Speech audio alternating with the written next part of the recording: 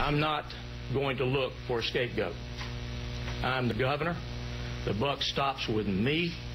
I accept the responsibility for it, but I also accept the responsibility of being able to make corrective actions as they come into the future. Governor Nathan Deal there, accepting the blame for the snow response or lack thereof. This is how today's Atlanta Journal-Constitution framed it, though. Framed it in a font larger than the masthead itself. There it is.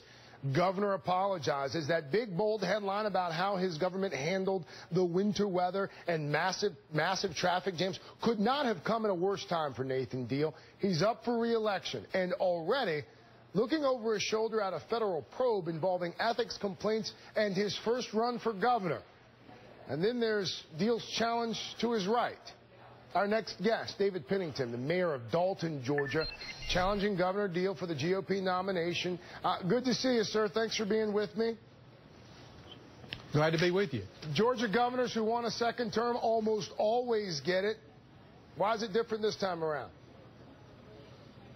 Well, you know, this situation in Atlanta with the snowstorm and the traffic situation just points out the failing of Nathan Deal's really 3 years in office. This was obviously the most publicized, but he's had quite a few other faux pas leading up to this.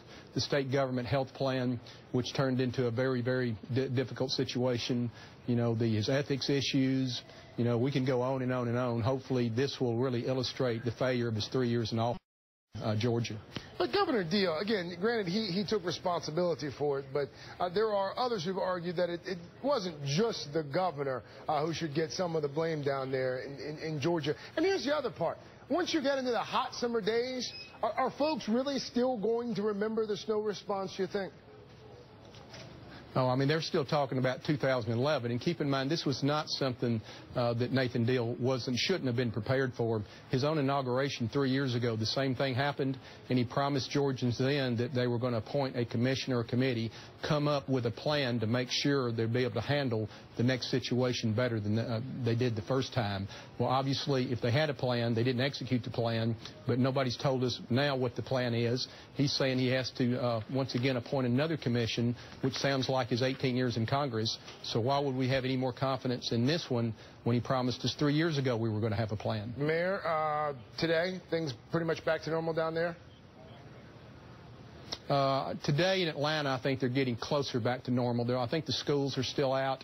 But to shut down, you know, really basically the Atlanta economy, which is, you know, probably 80% of the GDP of Georgia for 4 days, I mean, that's an economic disaster for a state which is still struggling to get out of the recession from 4 years ago. Dalton, Georgia Mayor David Pennington. Mayor, thank you for your time, sir.